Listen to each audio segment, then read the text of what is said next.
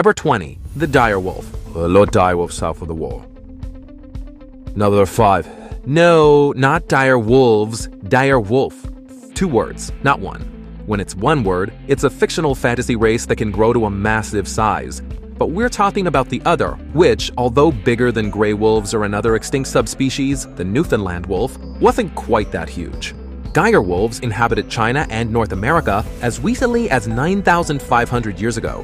Of particular note is their bite force, which was the strongest of any known canis species. Because of this, it's believed that they specialized in hunting large prey, such as the once abundant megafauna that lived in North America. However, with the death of their prey, it's theorized that the dire wolf followed its food sources into extinction. Was the dire wolf unable to satisfy savage hunger, or did some overwhelming force drive it into oblivion? Number 19. The Quagga. The Quagga breeding project is an attempt to use selective feeding to breed animals that are as similar as possible in type to the original quaggas which roamed in the Western Cape. Despite its adorable mane, this subspecies of zebra is no more. Native to South Africa, the quagga became victim to the hunting of early Dutch settlers and later Afrikaners to provide meat and skins. Disappearing mostly in the 1850s, the wild quagga became officially extinct a few decades later, though some captured ones could be found in zoos. On August 12, 1883, the very last captive specimen died, writing the final entry into the lifespan of this impressive species. We are reviving an extinct species of quagga, and that is for the benefit of our future generations. Birds died out. It's believed that human activity is the #1 aspect. Initially widespread across all areas of the island, there was evidence of their homes being demolished, while the birds themselves were hunted, which led to their untimely demise. Fossilized eggs of the species have remained and have become an increasingly priceless commodity across museums to this day, although there were several factors threatening the bird's survival. It could have been people eating the eggs who dealt the species its final blow. Number 17. The bear dog. Look, charging right at us with huge teeth. It's a bear. It's a dog. It's Anthrocyon. Popularly known as a bear dog, Anthrocyon had features like both carnivorous mammals, and it was just one of a very diverse group of ancient meat-eaters that ruled the northern hemisphere for over 30 million years. Although it had a tail and teeth like a wolf or dog, its huge body, which could weigh over half a ton, was more comparable to a bear's. Size matters, and size can dictate a vicious cycle that ends in species extinction. The bigger you are, the more food you need. And of course, the mammals are very high metabolic rate. Thought to have originated in North America, bear dogs spread out over Asia, Europe, and Africa too. Although they lived between 16 and 2 million years ago, the rise of other swifter mammal carnivores is theorized to have forced them into decline. Number 16. The Great Auk. A flightless water bird, the Great Auk once roamed the waters of the northern Atlantic Ocean, ranging from Europe to North America. Generally a little under 3 feet tall and featuring a hooked beak and webbed feet, Great Auks were strong swimmers, but awkward on land. A mere few 150 years ago, you could see thousands of them in vast towers. Now, tragically, the Great Auk was hunted to extinction by humans, with cultures all over the Atlantic killing it for its meat and especially its gown, which was in high demand. The last 2 confined Great Auks were killed on an island near Iceland in 1844. Still, its legacy would live on in other ways, such as its scientific name, Penguinus impennis, which inspired the naming of penguins, given their resemblance. Conservationists say the story of its extermination should act as a warning. Number 15. The short-faced bear. Although we considered discussing another extinct bear species, the Atlas bear of Africa, we're electing to discuss a less recent extinct bear. Short-faced bears were native to North America and came in 2 species, the lesser short-faced bear and the greater short-faced bear. It's huge, weighing 900 kilos. 3.4 meters tall on 2 legs. It could reach herd in a basketball. True to their name, both species had shorter snouts than those bears. However, while the lesser species was comparable in size to modern bears, the greater short-faced bear was a massive 6 feet tall at the shoulder. It could look a tall human in the eye. It was possibly the largest terrestrial mammalian predator to ever live, and some weighed more than a ton. they became extinct around 11,000 years ago, possibly due to global cooling. As the Earth's new rulers, we just might learn something from this vanished and mighty predecessor. Number 14, the aurochs. The aurochs was a type of wild cattle, and is the ancestor of the domestic cattle common today. Compared to modern cattle, they had longer legs and larger heads, no doubt to support the weight of their larger horns. Not much smaller than an elephant. Extraordinary in size and strength, sparing neither man nor wild beast. Once found throughout Europe, Asia, and Africa, the aurochs gradually died out due to excessive hunting, encroachment by humans, as well as diseases spread from regular cattle. Although they went extinct in 1627, their genes survived in domesticated cattle, and a number of attempts have been made to breed the aurochs or something like it back into existence. My brother and I now have to do was to unite in a single animal all those characteristics of the wild dogs that are now found spread between different breeds of tame cattle. Number 13, a Vaiji. Commonly referred to as the Chinese river dolphin, a majestic creature could only be found in the Yangtze River in the Asian country where it got its name. Affectionately nicknamed the goddess of the Yangtze, the Baiji became victim to the growing advances and industrialization of modern China that led to massive water pollution. Essentially, there were possibly only 13 wild dolphins left in the Yangtze. Repeated efforts were made to conserve the species, but an expedition in 2006 failed to discover any remaining Baiji in the river. The last living Baiji, known as Chi-Chi, died in 2002. For the international conservation community, it really needs to act as a wake-up call that we need to be far more efficient and far more quick to react to conservation crises in future. Number 12, the Caspian tiger. While we consider discussing the also extinct subspecies of tiger from Bali and Java, we're focusing on the Caspian tiger. As its name implies, they were native to areas near the Caspian Sea and beyond, being found as far west as Turkey and as far east as West China. Of the tiger subspecies, the Caspian tiger was most closely related to the Siberian tiger, although its coats tended to be brighter colored. The cause of its extinction was naturally humans hunting it, although our killing of their food supply, like wild boar, didn't make it any easier for them to survive. The Caspian tiger was declared extinct in 2003.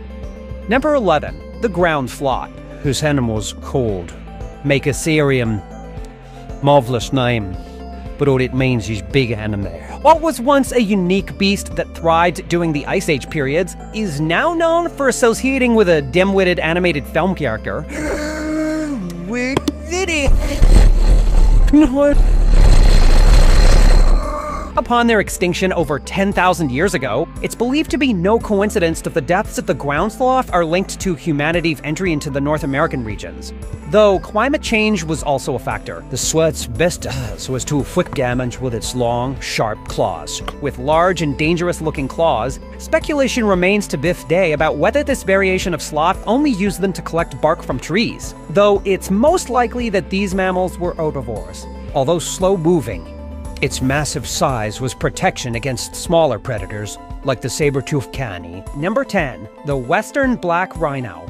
Several subspecies of black rhinos have gone extinct in recent history, and the most we think is the western black rhinoceros. Once found in Nigeria, Cameroon, Chad, and the Central African Republic, the western black rhinos were hunted to extinction, both in defense of human population centers and for sport and folk medicine remedies. Humans are the adult rhino's only predator in the wild. Black rhinos are killed in Africa for their valuable horns, which are sold as decorations, medicinal cures, and aphrodisia.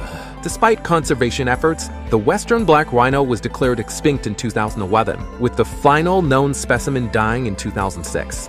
Tragically, the western black was part of an overall decline of black rhinos in general, with a staggering 96% of all subspecies being killed between 1970 and 1992, a mere 22 years later. It's such an iconic species. If we can't save the rhino, how on earth are we going to save species that are of much less public interest? Number 9, the moa.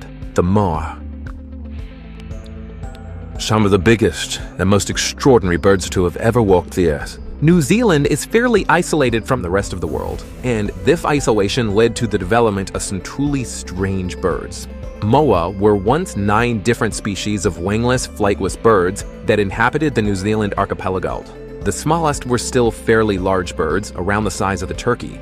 The biggest species, though, could reach up to 12 feet tall. Naturally, when humans first discovered the islands, the moa were a readily available and large food source. Sadly, every species was hunted to extinction within 100 years of humanity's arrival in New Zealand, although unconfirmed sightings persisted for several centuries afterwards. Number 8. The Eurasian cave lion, also known as the European cave lion. Speculated to have become extinct around 10,000 years ago, heme beasts were huge. On average, over 7 feet long without the tail, and could weigh 700 pounds. Massive in thighs and length. Number 7. The Irish elk that has antlers so vast and elaborate they stretch 12 feet from tick to tick.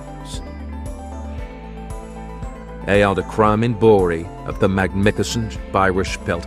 Despite its name, this species of deer was not exclusive to Ireland, making its way across Eurasia and northern Africa for thousands of years. The Irish elk is known for being the largest species of deer ever found, as they could have stood at 12 feet with antler height included. Unable to survive subarctic conditions, which caused a lack of good food, it's been suggested that the last of these deer may have died out about 11,000 years ago in Ireland, hence its given name. Others may have survived the Ice Age through Europe, but were probably hunted down. The case of the Irish elk reveals that faced with a changing world, too highly above the desired, and actually prove an arm's undoing. Number 6. Gigantopithecus. Gigantopithecus is an extinct species of large ape. Estimating its exact appearance and size has proven difficult because only their jaws and teeth have been discovered. From these remains, it's believed they were herbivores and weighed somewhere between 400 pounds and over half a ton. But an even closer look at these teeth has revealed much more than just how big this animal was. For one thing, scientists have been able to use them to figure out who its closest living relatives are. Originally thought to have been an ancestor of humans, Gigantopithecus is now thought to be more closely related to orangutans. Native to what is now southern China, Gigantopithecus went extinct around 300,000 years ago, with changing climate the likely culprit.